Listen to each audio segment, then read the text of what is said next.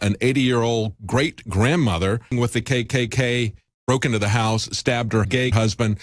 She shot him dead. Bam, bam, bam. But child molesters, Manny and Alex and Bill and Greg and Darren, Leanne McAdoo and Joe Biggs. What the? I mean, you know, listen, it's your fault, ladies. Don't dress sexy. You get raped. Muslims love us. The West have done to get rid of that. Why is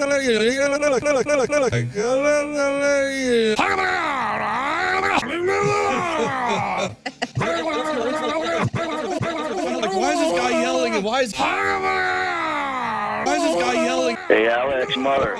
I want her now. Everybody loved her. I loved her. I instantly clicked with her. And then she get into it. She was gone, you know? I got ran over by a cop, and the cop told me I shouldn't have been standing there. I want to come. Yo. They were scared. Oh, my God. You know, like, the first thing I saw was a whole bunch of guys with pants down taking a dump on the sidewalk. That was the first thing I saw. And it's like, my God, this is literally like a bazaar. It just totally freaked me out. And I literally got nauseous. No.